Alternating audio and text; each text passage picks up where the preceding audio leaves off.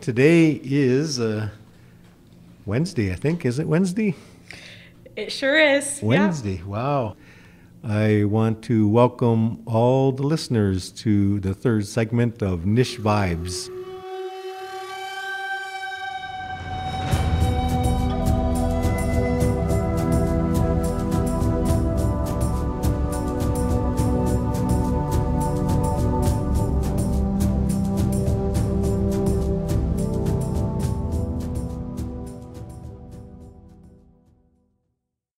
Trying to develop a relationship to the university and to find people who would like to share knowledge. And our podcast is really about getting to know people and to build an opportunity to find out all the good things that are happening throughout the university and the colleges that are partners of ours, and how we build a good understanding. So podcasting is relatively new to me. I've done radio shows before, but this is kind of new to me. So I'm really happy to be able to do this. My name is Myeengun. I'm your host. And Nish Vibes really comes from the word Nishnabé. The vibes that I use in the title is still about the sounds we make and how we share voices. And really that's where that came from. So I'd like to welcome all of our listeners, and especially to our guest today. We have a very special guest visiting us, and goes by the name of Jessica Reesor Rempel. Did I say it right? You did, but I'll say, call me Jessie. Everyone calls me Jessie. Okay. Yeah. Okay, Jessie that works for me. Yeah. Well, thank you for coming and joining me today. Appreciate you taking time out of your day to join me, and maybe it's just a matter of us getting to know each other and to see what we do and how you came to the university and what you do here. And sure. And maybe you can fill us in on that. Yeah. Well, you've caught me in a time of transition. So I am just transitioning out of my role at Conrad Grebel University College with the hat chaplain on, and I'm transitioning into a new role there as Director of Student Services. So thinking about the residence life and all the programming that we offer at Grebel for our students. So here on the campus of University of Waterloo, and then Conrad Grebel University College is my home here, and I came initially as a student. So in 2006, I came to the University of Waterloo. I studied peace and conflict studies, and I lived at Grebel. And so this is about 15 years later that I've had the chance to come back as a staff member. In that time, I became an ordained minister in the Mennonite tradition, and had the opportunity to come in 2021, first as the interim chaplain and then as the chaplain, and now moving into the role of Director of Student Services. So lots of transition, but I'm really excited to be here. Congratulations. Thank you. I guess your road was pretty deep here with your roots as a student and coming in, and now you're here as an administrator, I guess, a role type of thing. Yeah. So that's really interesting, because I noticed that here there are people that had spent quite a few years here at the university and different faculties, and that gives you a lot of grounding of how maybe you feel about this university and how maybe they treated you, and maybe this is something you wanted for a career, or happened for you. Yeah. So, but your road's taken various steps. Peace and conflict. I hear you went over to Laos for a little while and learned a little bit about the culture over there. And do you find differences worldly, in the work that you do and how people approach it? Can you say a bit more? Kind of like the culture, here in Canada, right? How we would understand peace and conflict, or how we would teach about that. Yeah. So in another country, did you find any differences outwardly, Right. Well, I did have the opportunity to live in Laos for a year. Okay. And I was actually a student at the time. So I was a student studying peace and conflict studies, and I did a year-long placement in Laos. And some of the work I did was with youth and young adults who were forming a peace club there. And there are cultural differences. There's no direct translation in the Lao language for this concept of peace. So we were trying to find a similar word, because the word they have for peace is kind of like just the absence of war. And we were saying, no, it's not quite that. There's something more to it.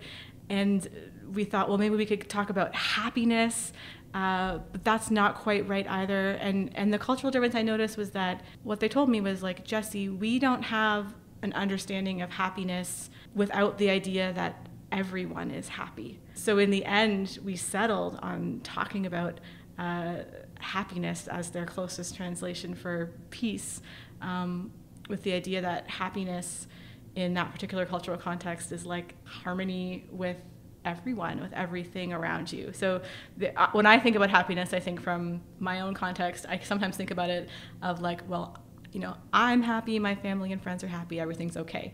But over in Laos, I was told, no, it's not like that. Everyone has to be happy. And I think that would extend to the natural world as well. That's what I was going to suggest. Like how did that filter into the earth and plants and animals? Was that included in that same kind of thinking?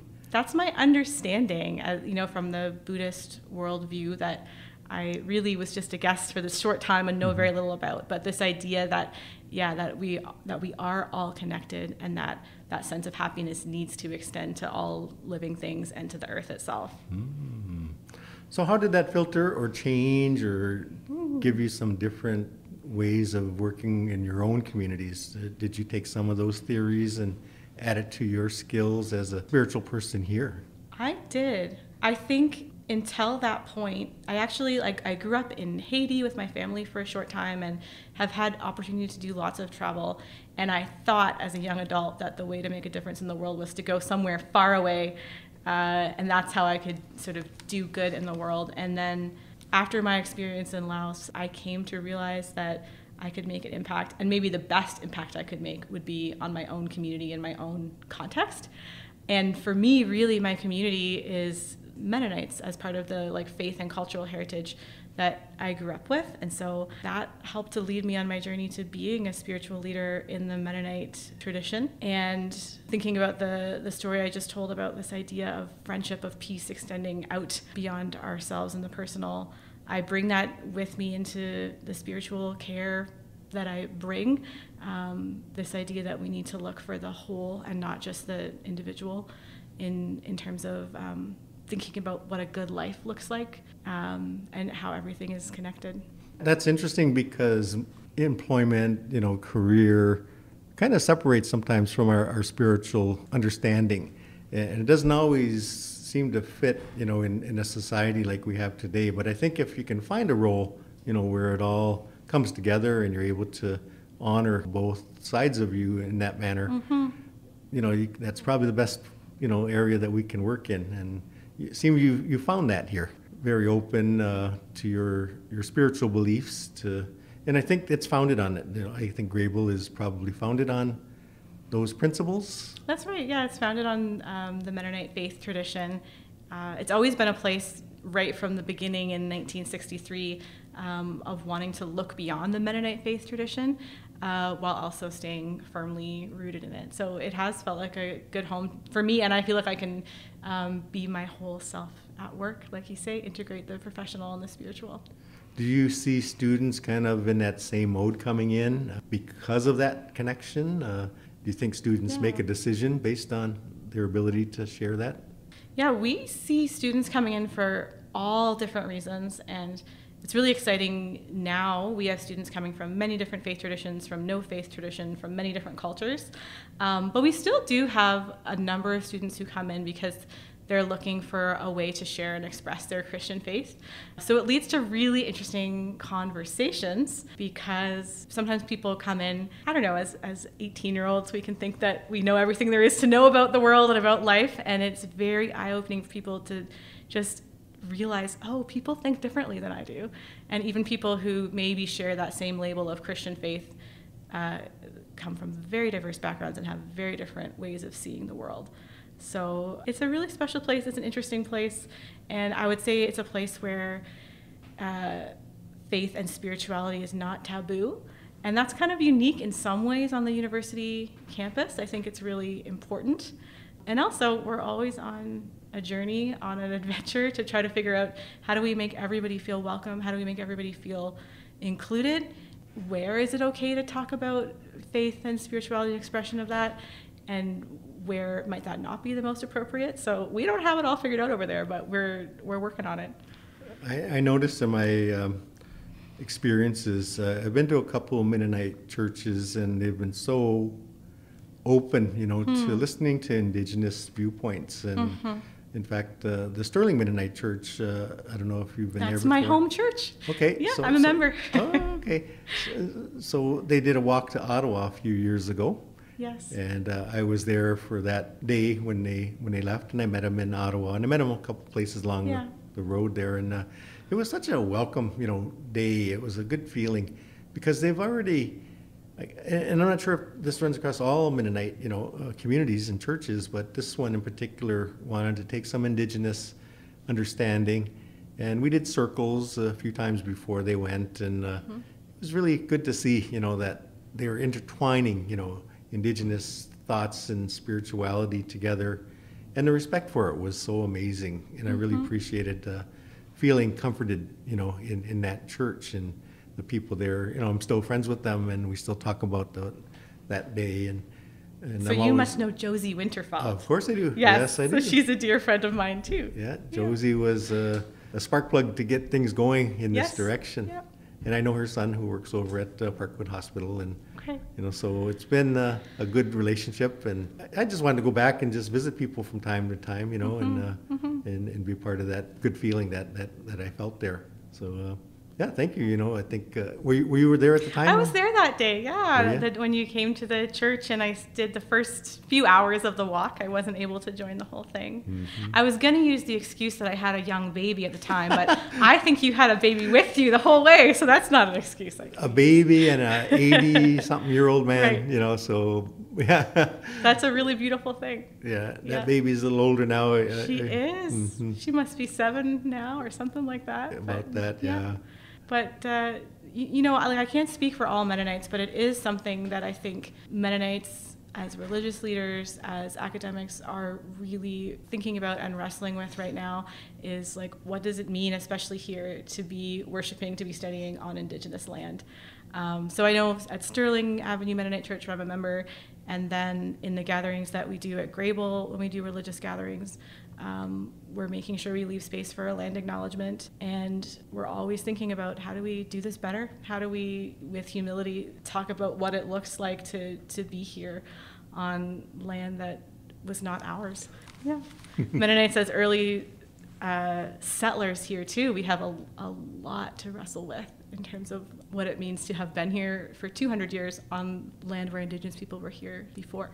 That's comforting for me because, we have our strong beliefs, and I think they're really important for us. But, when we look at land, and I really think if we even fold it back further, the beginnings of our spiritual beliefs and how they've become part of churches, and I think it's really comes from the same spirit anyway. I think what humans do on this earth, in reflection to the world we call spirit, I think we're all born in this world with the same needs, keeping the earth healthy, keeping our water sacred. And those are human needs that everybody across the world need. So when I think of Indigenous people, and we're all Indigenous from someplace, like we all have an Indigenous background from somewhere. And I think that's a connecting point. We have various faiths now, different religions and names, and I think it all evolves from one creator bringing us to the earth with natural elements that we need to keep sacred, which is what the things that keep us, plants, and animals alive is, our water and everything our Mother Earth provides for us. And if we can scale it back to that point, then I think we can find some unity. There's separation now, and there's wars and things that are happening around the world, but we need to find some unifying factor, and I think that's really what, I guess if we look at Indigenous spirituality, what we've promoted, that keeping our sustenance alive, our Mother Earth healthy. And I think really that's what I hear when I go to different churches about the love, and we call it the 7 grandfather teachings, but it's implemented in various different faiths. So that's what I think about the unity and how it can happen, maybe. Yeah, well, that's a beautiful vision. Yeah.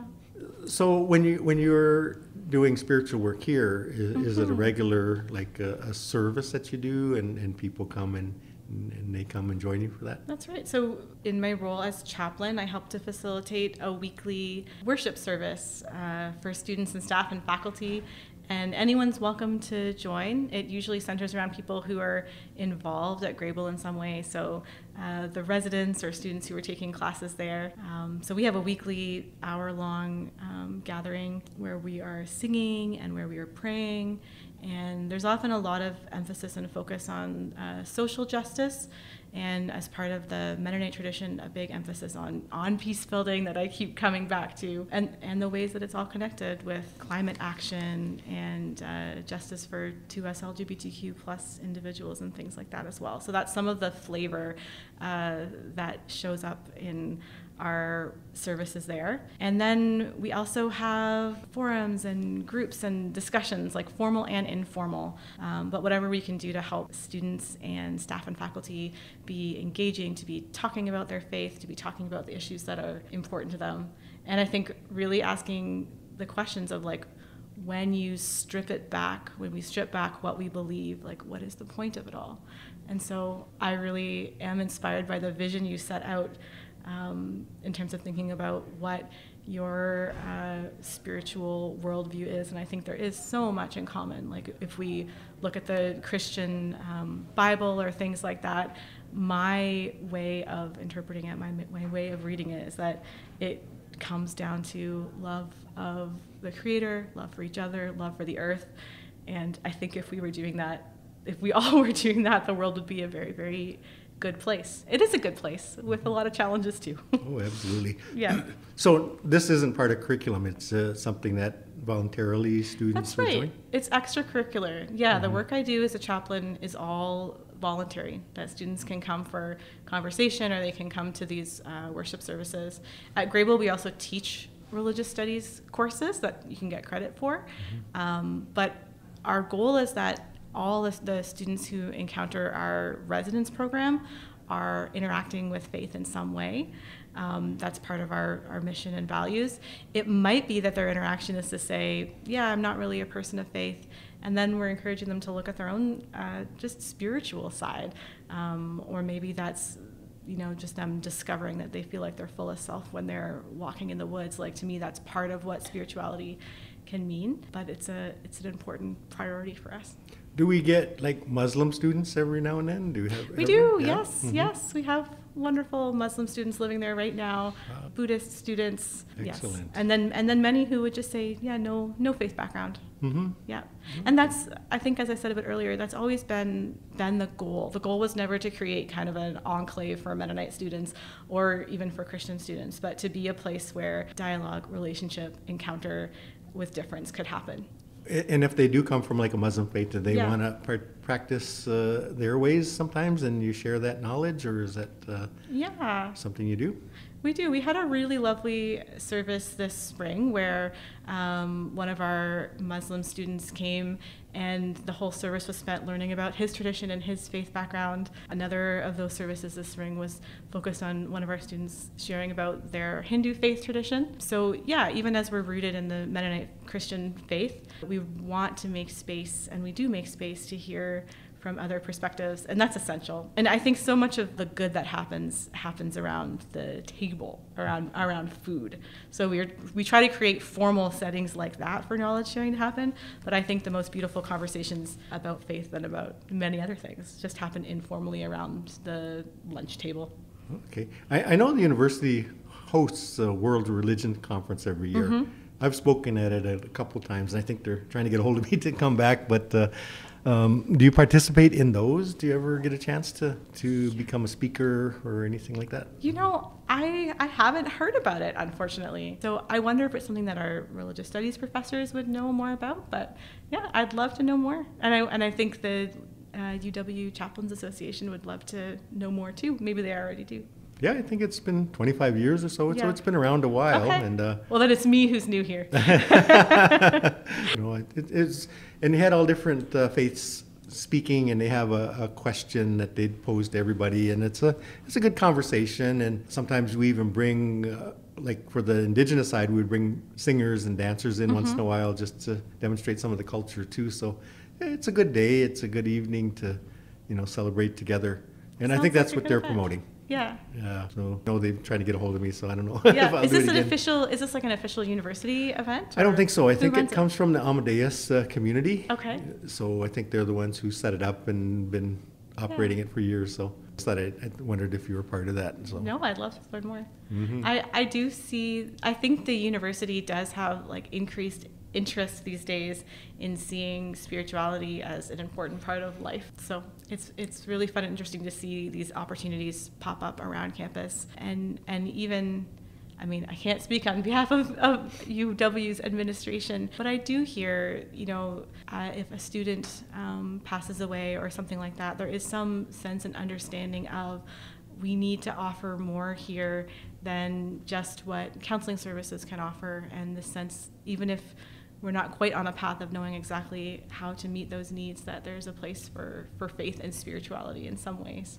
Yeah, I think that's good because the world today, what we're seeing, the wars and the climate change issues we're facing, I think there's one thing that'll kind of help us feel united again. If it's not language or if it's distance, that's keeping us apart. It's a faith that there's something here, like however we believe that to be, And if we can kind of draw to that when times are hard, because, terrorism around the world and even in our own country, what happened to Indigenous peoples at residential schools. And, we talk about any world atrocity, where do we go to find healing from that? And it's a matter of us, finding that faith between ourselves. We might practice different protocols, but I think, if we can all come together and say that, our Creator guides us and we can find strength in that, maybe that's something that we're all trying to find. And you have sanctions in some communities that, have taken out spirituality from the schools and places where they don't allow people to practice those, So, I think it's just a different world, but what's going to happen is we're going to go back to that to find that unity again. And I think that's where we'll all, eventually turn to, and, when somebody passes away, like you said, when there's somebody passed away at the university, we got to come together somehow, and find something to fulfill the need of that loss. And I think this is why it's so important for us to consider spirituality. We actually brought it into our convocation ceremonies now. So every graduate now from the university, I actually take in the Eagle staff ahead of the mace, and then we do an opening and then a drum song. So we're incorporating, That's exciting to hear. That must be a busy week for you with all those convocations. Last year we had to make up for the COVID year, so we did 22 convocation ceremonies in a row. Yes. 3 a day for like 7 days. Wow. So the university's really been really strong in wanting to bring reconciliation to the university. We had our reconciliation ceremony last week, which started off with our recommitment ceremony that the university's made. So, it's been a good year and a half here, trying to include Indigenous knowledge throughout the university. So I'm happy to hear, what you're doing over at Grebel and building that space for everybody. Right. Yeah. Oh, it is exciting, and it's exciting to enter into the spirit of openness of saying it doesn't have to just be about what I believe or what you believe, but to say where is the common ground, and how can we work together? And I have been watching and I've been really excited to see the ways in which, you've been popping up places and the ways in which the university's been doing that. Like I was present. Now, when was this? May, June, when the attacks happened at Yes. Haggie Hall, and we gathered in the university as a community, and it was really powerful to have you present there and offering some words. And I was so excited that someone on campus recognized, we can't just talk. We have to leave space for the spiritual, for mystery, in a hard time when we come together as a community. It's so essential. So I was just honored change to get the call because, Yeah. Events happen and we're there for certain things, but they thought about us, and Yes. and I really, we took the smudge bowl around for students Yes. that wanted to smudge after, and it was really a good gesture, to bring a spiritual side to that. And then actually we went over and cleaned out the offices with our smudging ceremony, pipe ceremony, where the incident happened, and in the foyer also. So, I really think that's where Indigenous people, who's really hasn't been in this type of post-secondary, a lot go to college, but university levels, we just weren't qualifying. And I think this is kind of a draw now to say that we're now hearing and understanding and wanting to support.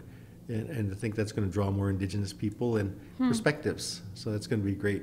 So what you're doing over there, it just seems welcoming too, for Indigenous students maybe thinking about what Grebel teaches and how they can participate in that. So that's what I do when I go out there. I talk about what's going on now and how maybe we can advance Indigenous education levels, but having a place that's comfortable. And because right now they're coming back into their own culture now. Residential school took a lot of that away. Their parents didn't practice certain things and they were forced into other ways of thinking. But now this generation of students want to know about our ceremonies. It was evident by our powwow that we had here. Yes. A lot of them come back to dance and celebrate the culture together. So in a world that seems complicated and dangerous, I can kind of see internally we're making efforts to change that for all people that live here. I appreciate that so much. Yeah, no, it feels like a really meaningful time to be here at the university as there is this openness to change. And I think a really special generation of young adults. And I can't speak to the experiences of Indigenous young adults, but for just the many young adults I encounter, there is openness in a sense that, these are very challenging times and we need to lean on something bigger, whether that's just dealing with just dealing with the small problem of the climate crisis, or unpacking, as you say, the challenges and horrors of residential schools and everything going on in the world. It's just too much. And so I do see that openness from young adults of we need some spiritual practices. We need something more, and there's a longing and a searching for that. And some find it in a traditional religion and what they've practiced and what's been passed down to them, and others are on a journey of seeking, of looking for something more. So let's communicate more with this. Like at Grebel, maybe me and a couple elders or somebody can come over and share some of the circles and build some of that knowledge base there. And I think that would be really, really interesting. And yeah, there'd be so much openness to that. So. Oh, that's great to hear. Yeah. That's good. Yeah. So in your new administrative role, though, do you have any changes that you're thinking about or new ideas that you're going to introduce? Yeah, great question. As part of that role, I still get to think about the chaplaincy aspects. Now I'll be supervising a new chaplain coming in at some point, but I'm not keen to make changes right now. So I told you I was there as a student. I'm really passionate about it. I think it's on a good direction. So I want to spend my first, at least year there, first few years, leaning into what's good and what's beautiful and what's going well. And then maybe talk to me in a year and I'll have some changes to make. Yes. Yeah, once you get in those roles and you kind of evaluate and see, Well, so. And what's interesting is already, students come to me and they say, hey, this is a concern we have. This is a question we have. So in a sense, it's not even about me and what I think and where I'm going right now. It'll come out of students and the feedback that they bring forward about the things they're passionate about. And a nice thing about that, you've probably had students come and then they see you in this role now, so they kind of grew with you, to watch this, Grebel build, what it is today.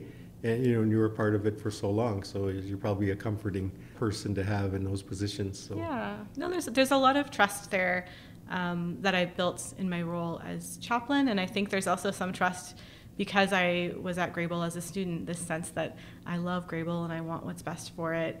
And I do have an openness to change, an openness to growth, but also a sense that we don't have to change everything all at once. Yeah. Yeah. So I don't know what you came to expect when you come to the interview, but I really think it was a good opportunity to know, you and the things that you are doing, and congratulations on your new role for sure. But thank you. That's the purpose of Nish Vibes. It's to I've been here and there's so many great things happening at the university overall. But we kind of get caught in our world, and do things there, but we need to branch out a little bit. And that's really why I thought this would be a good opportunity to get to know people throughout the university and maybe a little bit about what I do here too. So I think you've seen, the ceremonies that we've done, and we've been involved with quite a few things now. So I think that's a good convergence and friendship building opportunity for us to work together, with a vision that we're hoping to help these students go out and have all this knowledge, right? Right. And maybe that's where we can help change the world, and I think we can participate in that. Well, thank you for the opportunity. I really was honored to get the invitation, and I'm looking forward to continuing to build a relationship. We'd love to have you come to one of our Wednesday community suppers, so I'll talk to you about that. Come join us for supper, and we'd love to give you the chance to meet our staff and faculty and students. So I'll take you up on that, and I'll do that for sure. Absolutely. So thank you, Jesse, for spending some time with us this afternoon, and I really appreciate you coming over and getting to know you a little bit better. And so let's do that. We'll actually get to visit a little bit more often. Sounds great. In our language, we say miigwech, which means thank you, and if you want to say thank you very much, we say chimigwech, which adds a little bit of greater to that word. And I want to thank our listeners today for listening to our conversation. It was unscripted, and we just sat down and shared some time together, and that's what I kind of like. Sometimes we can script things, but when you just get to know somebody and have a conversation, that's fine too, and that's kind of how we operate here on Nish Vibes. And so I want to thank you once again for joining us, and Josh, our technical assistant today, for helping us with all the technical part of it, and we'll be back again soon for version number 4 of Nish Vibes. Miigwech, everybody. Have a great afternoon.